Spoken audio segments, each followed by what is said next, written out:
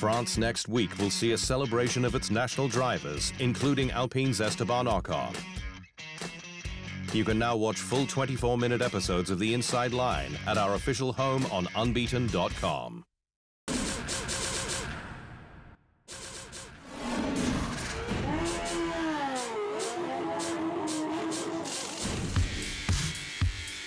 Esteban Ocon heads home to Circuit Paul Ricard next week for what is set to be the final Formula One event at the Marseille track. And while it may not be the last French Grand Prix, with plans for a street race in nearby Nice, Paul Ricard will be a proud moment for Ocon, with the 25-year-old coming home a Grand Prix winner, following his impressive victory in Budapest last year.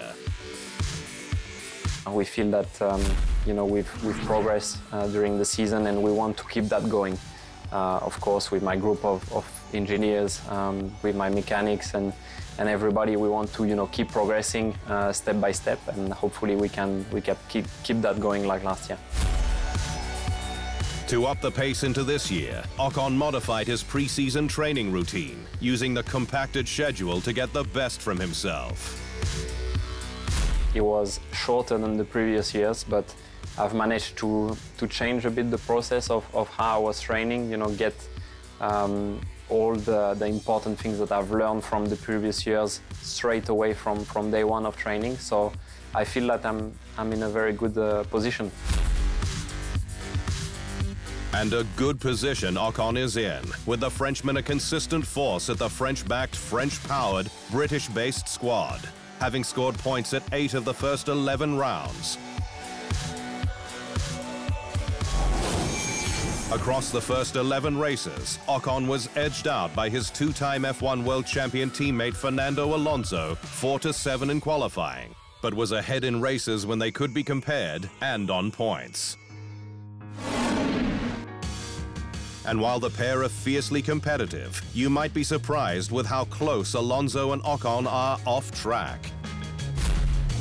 Over 2021, I think we had good fun together. We worked together, and we understood that it's the best thing for the team and for the performance of ourselves as well.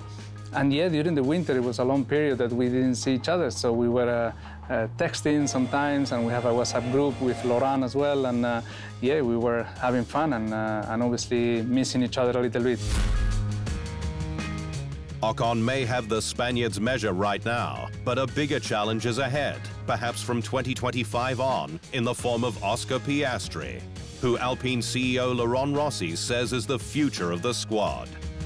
He's going to learn a lot with us. He's going to bring us as well his unique expertise, because he's a great driver. He knows driving lines better than anyone else. So he will probably be able to bring his contribution to even the senior pilots, drivers such as Fernando and Esteban.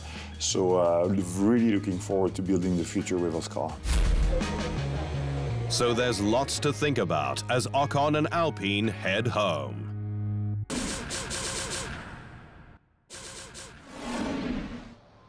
Thanks for watching. To stay up to speed on all things Formula One, make sure you hit the subscribe button.